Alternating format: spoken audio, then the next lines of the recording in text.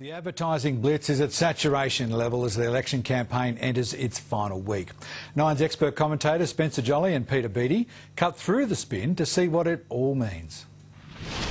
With the end virtually in sight, the bare-knuckle political ad battle, knock-'em-down approach, is on in earnest. Labor has a budget black hole, the bikie gangs back them, and the minor parties are doing deals. When Campbell Newman talks about the future, remember what he did in the past.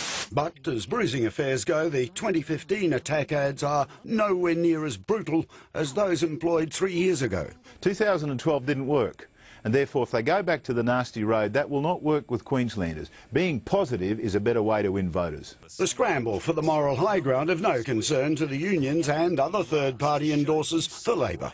Campbell Newman has cut 24,000 jobs. They can be more negative than the major political parties to send a clear, strong message of what they want to achieve. Former LNP member Dr Chris Davis fancies himself as a political assassin, now spruiking for the unions and the Wilderness Society.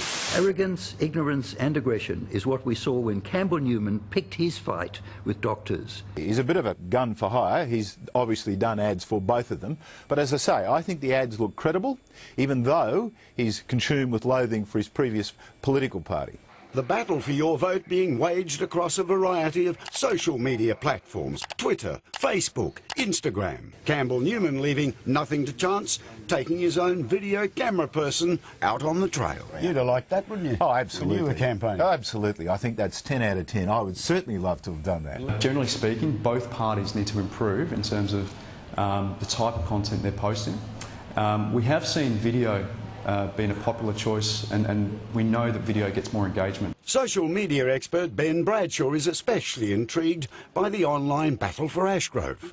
Kate has a grassroots approach, as Campbell Newman is very much on social media, very commercialised. Kate Jones, unabashed in giving voters daily glimpses of what she's been up to, determined to personalise her campaign, in direct contrast to her broader media strategy. Kate Jones, novel campaign, shying away from cameras at every opportunity.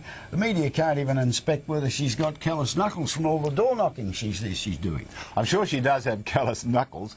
They're trying to run a local campaign and stay out of, I guess, the central campaign, and that's the strategy. OK, and she even locked the media out of a major launch. Well, I wouldn't have done that. As you know, I'd have locked you in and all the other media, and I wouldn't have allowed you to leave. Spencer Jolly, 9 News.